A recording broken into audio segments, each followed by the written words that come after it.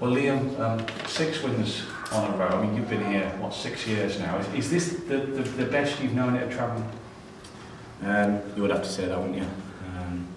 Obviously, we've had some good times in the National League, especially last season, obviously with the promotion. But we've always been fighting up at the top, and we've done that again this season. And you know, 8 weeks ago we were outside the playoffs, and now we're, you know, a few games away for cementing a place in the playoffs and looking beyond that as well. So it's an exciting time. It sums up how football crazy football is, doesn't it? I mean, you must feel personally that you've been on a massive yo-yo.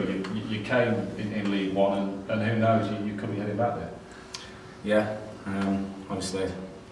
So when I first joined, suffering two relegations wasn't ideal, but you know, I just got to stick with it, and you know, like you said, then could obviously get promoted this year and back in there. So it's great to the club though, because after 2 relegations, you know, the club's obviously in a bit of a mess where you live. So you know, it's credit to everyone involved in the club to turn it around, and it's exciting to be where we are.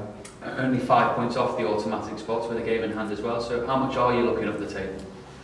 We literally are just taking it game by game, because if you look beyond that, you know, we've got a game in hand. So if you look beyond that, it can you know, come back to bite you. But you know, we'll be going out on Saturday to try and win again, make it 7th win in a row. And I'm sure we're wanting to win every game now up until the end of the season. But like I say, we'll be focused on the next game.